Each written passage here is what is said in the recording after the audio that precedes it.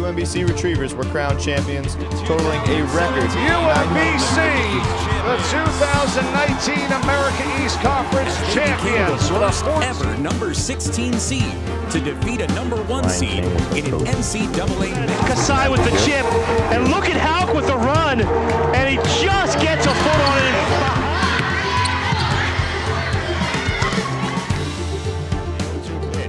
Swing and a miss.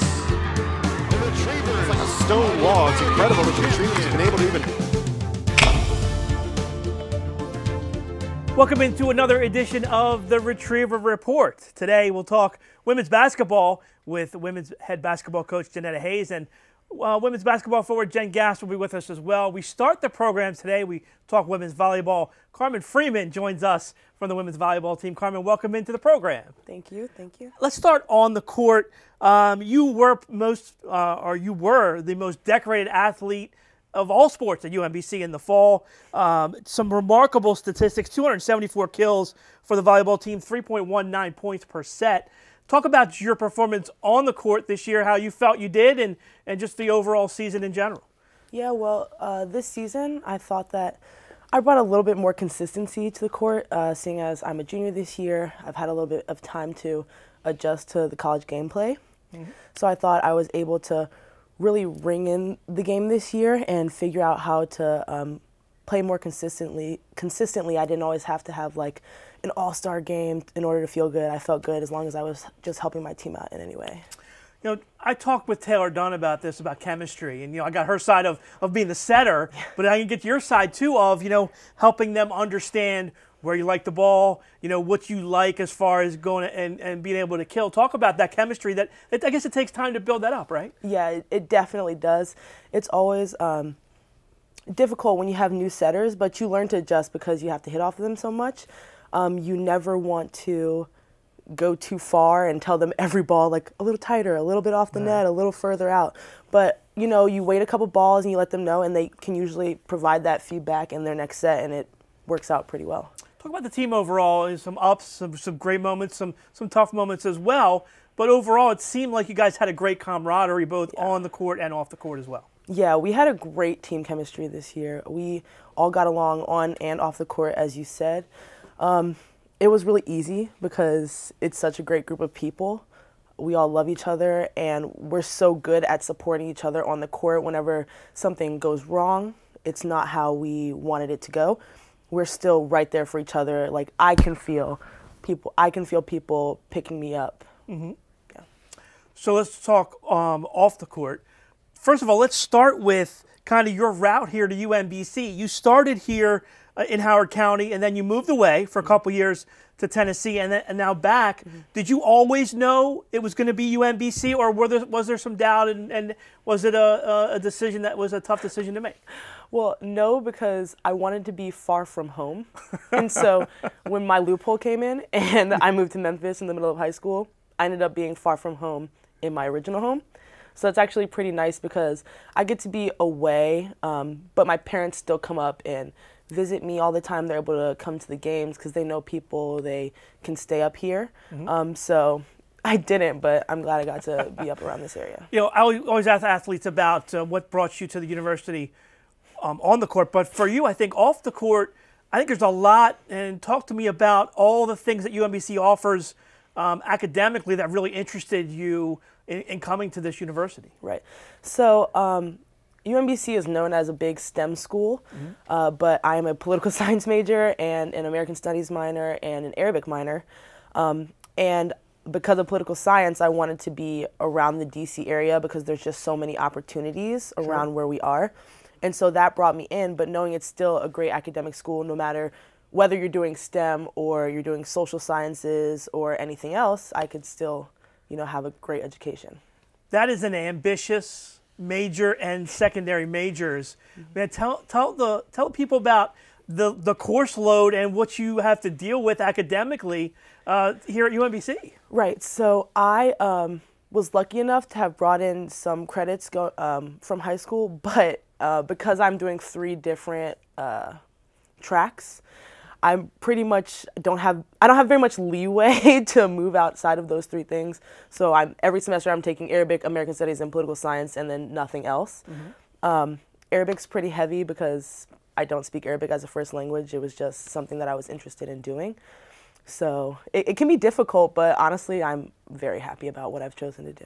All right, let's start with your major. What got you interested in politics and wanted you really to become a political science major? Right. So my parents are very politically involved, not straight through like the government, but my dad was a pastor, and that can be very politically involved with the congregation, and he always has been. They took me to NAACP meetings when I was a kid, and my mother, she's worked with nonprofits in DC before, so she's kind of dealt with the politics of DC. I've just always wanted to make a lot of change and do big things. I'm aspiring for presidency. Nice, nice. And I guess the Arabic and economics kind of secondary majors are tied into politics as well, to where you could expand what you want to do, not just here in the United States, but overseas as well. Yeah. My sister actually did Arabic when she was in school, and then she went to Egypt to finish learning her language. So that kind of encouraged me to get into it when I was in high school, and then I just carried it over into college, and that's pretty cool. Family, your sister played volleyball as well. Yeah. Talk about your interest in the sport, obviously with her, and just how you got started and what made you want to be a volleyball player. Yeah, I saw her, she's going to love that I attributed this to her, but I saw her when I was younger. She always played. She ended up playing at Florida A&M University as also an outside, even though I'm better than her. No, I'm just kidding. That was my next question. But yeah, no, watching her play really made me want to play. When I, started playing, I wanted to do big. My mom tried to trick me into doing regional teams when I wanted to be on like the big elite travel teams. And somehow she let me do the travel teams, which I'm really thankful for because it got me here. So it was, I will attribute that to my sister Camille. Awesome. What about tell me about some of your experiences that you've enjoyed most here at UMBC and kind of some of the things you loved. Yeah, so I'm a part of SAC, which is the Student Athlete Advisory Committee, and I really appreciate being able to be one of the co-presidents with women's basketball team captain Tyler Moore, and we're able to really talk about how we can affect change within the athletics community, not just at UMBC, not just in our conference in America East, but also in the NCAA. And we get to know a lot of student athletes, so I think that's such a great opportunity to be able to grow personal connections with people in the same community, and that's definitely something that I've prized a lot while being here. As somebody who wants to be a leader and really wants to embrace these things, how difficult is it to get other people involved and really get everybody on board? How much of a challenge is that in your generation? Oh, yeah, it can be difficult sometimes. Me and Ty kind of have an interesting dynamic. I'm definitely bad cop. I really like calling people out and be like, no, you have to come. But I kind of find joy in it. Like, that's a fun part because then I get to talk to people more and tell them about what's happening. And so that's more exposure for whatever we're doing. So as difficult as it can be to get young heads into an event or something of the sorts, I enjoy it. Awesome. I know you talked about the student committee. I know you started a new thing with mental illness, and I know that's a big thing, and you guys have really done a lot of great things as far as what's going on around university. Yeah, we're trying to make sure that athletes can get in the right headspace. We deal with so much, we have such tight schedules that sometimes we don't think we have enough time to think. But we do. We definitely just need to learn how to do it because we're not always taught how to get in that position, and I think our initiatives are helping to help people with that. Awesome. Carmen, thanks for spending a few minutes with us. Course. We really appreciate it. Good luck. Thank you. Good luck with the whole thing with President. Maybe we'll see you out there someday. I'll be able to say, hey, I interviewed her when she was in college. Appreciate the time, and good luck next year as well on the volleyball. Of course. Thank you. You got it. Carmen Freeman here with us. Coming back after the break, we'll talk women's basketball. Johnetta Hayes and Jen Gast join us here on the Retriever Report.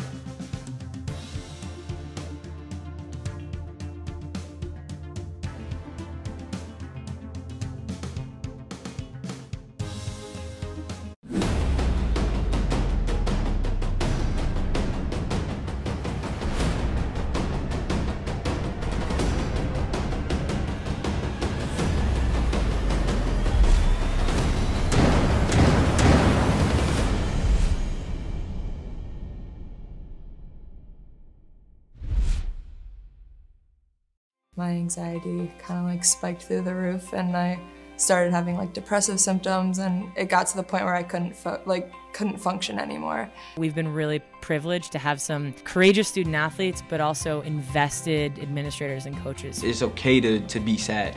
It's okay to have anxiety. You know, there's nothing more important than the health and safety of our student athletes, and I think the mental health initiative is one that we're going to continue to build on and, you know, make a difference in all of our student athletes' lives across the league.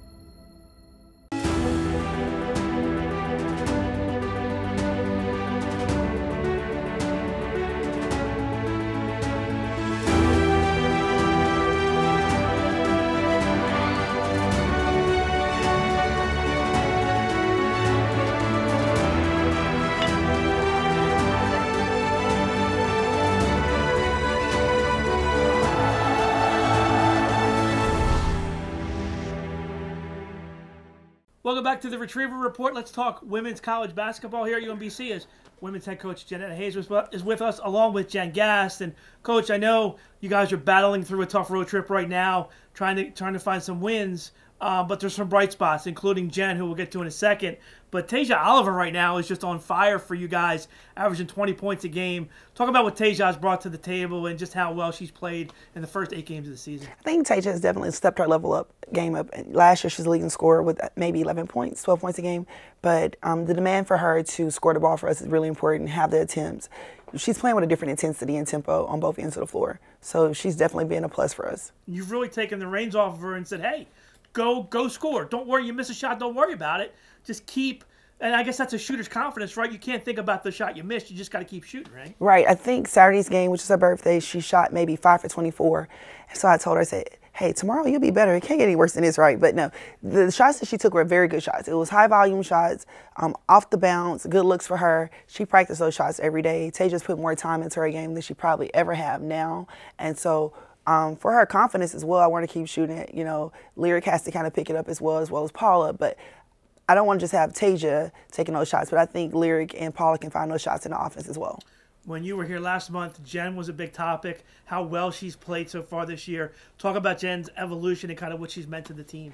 Jen has definitely stepped up a ton. You know, I'm not sure if she expected that, but I think now that she's kind of fallen into that role, it's an expectation for her as well as our team. They're depending on her to be in certain spots at certain times. So her name is called on a lot now. She's part of the big three. I think her, Paula, and Tasia are our big three if we have any, and she's done a pretty good job. I know in the stands, I can hear Coach TJ's wife the entire time screaming at Jen, like, Jen, you got to get another rebound. So she has the confidence behind her now, whether things are going good or bad, to stay very consistent. We talked about, taking over a program and kind of evaluating, the players that you have. What did you see in Jen that you loved, and kind of where did Jen blossom to you? Was it in the off-season workouts, or where was it where you thought she could really be a contributor to you guys? I think in preseason, one day she was running, and I ripped her a new one about something, not going hard or giving her very best. And after that, it was almost like I challenged her. Mm-hmm. And when I challenged her, she actually responded well, very positive. And since then, it's always positive. Eye contact, yes, ask questions. Some of it wasn't me. I think it's her wanting to grow and have a bigger responsibility with the Retrievers. She has made it her business. This is my job. And she's walked herself into a starting position now. And Jen, that's a good transition, because I'm guessing that with your dad being a pitcher in the Orioles organization, a big sports guy, you've probably gotten that your whole life, right? Yes. Talk about that. Talk about, the being an athlete in a sports household and kind of getting that tutoring. I think it really just starts with him always telling us when we were younger, my father and my mother, telling us that no matter what, just give it your all on the court, and if things aren't going right, you can always change that. It's within yourself to change it. And like Coach Hayes said, when she challenged us in the beginning of the season, and myself, I wasn't going to quit, so I knew that I just had to step up and just be the best I could for my team and for myself. How crazy has the 2 years been? I mean, you come here from across the street. You know, we talked to Carmen earlier, and she wanted to get away from home as far as she could. Jen's walking across the street here from Gainesville High School. So, yes. But then it all changed once you got here because of the coaching change and everything was kind of up in the air last year. How crazy has this 2 years been? The past 2 years have been pretty crazy, but I think the new coaching staff and change was definitely needed, and I think we have the best fit. I think that they give us a lot more confidence than our old coaches give us, and at practice, like, it's always like, if we miss a layup, like, you need to put it back. It's not just you missed it, oh, you'll get it next time. It's like, you get it, go back up with it. And I think that they, like, just teach us to be, like, the best we can, and these past 2 years have been, like, a roller coaster, but I think we're doing pretty well right now, and I think I see things, like, getting better for us. After last year, with the change, did you approach that as, oh, this is a new opportunity for me and really a chance to show what I can do, and did you embrace that? I did. Last year I was injured most of the games. I didn't really play, like, at all, but once we knew we were getting a new coaching staff, I knew all I could do was just try to get as healthy as I could, and when the new coaching staff came in, just try to be in the gym as much as I could and just keep getting better every day.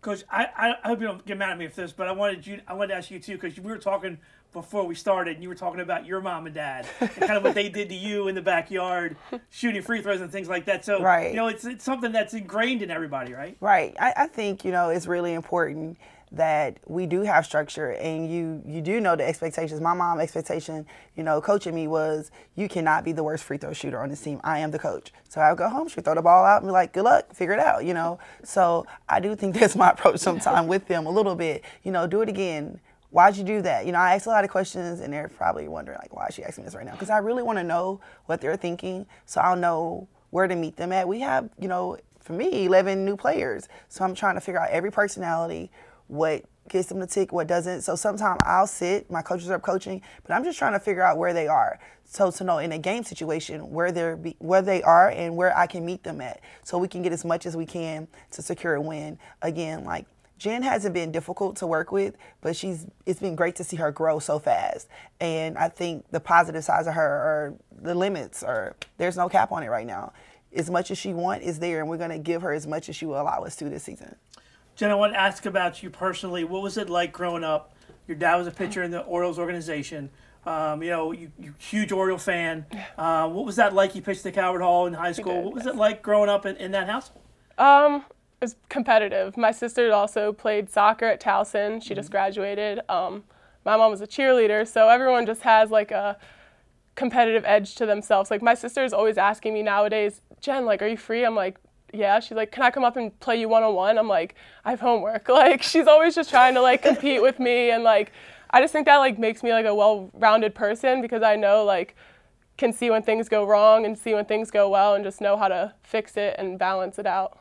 Can we talk about the Orioles? I know it's, you know, for fans in Baltimore, it's been a roller coaster ride.